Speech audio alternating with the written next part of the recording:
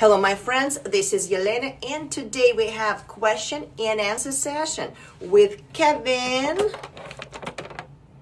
with GFL Capital Mortgage. Stay tuned.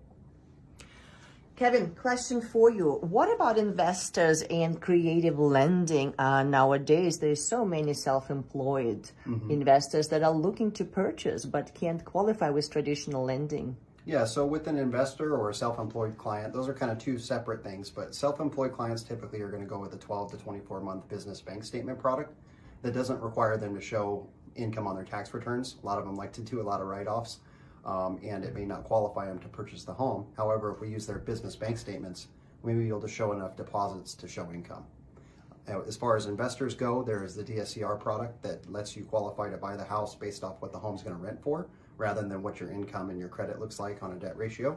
And then you have the product for conventional. You can use the estimated rent on a subject property that comes from the appraisal to qualify.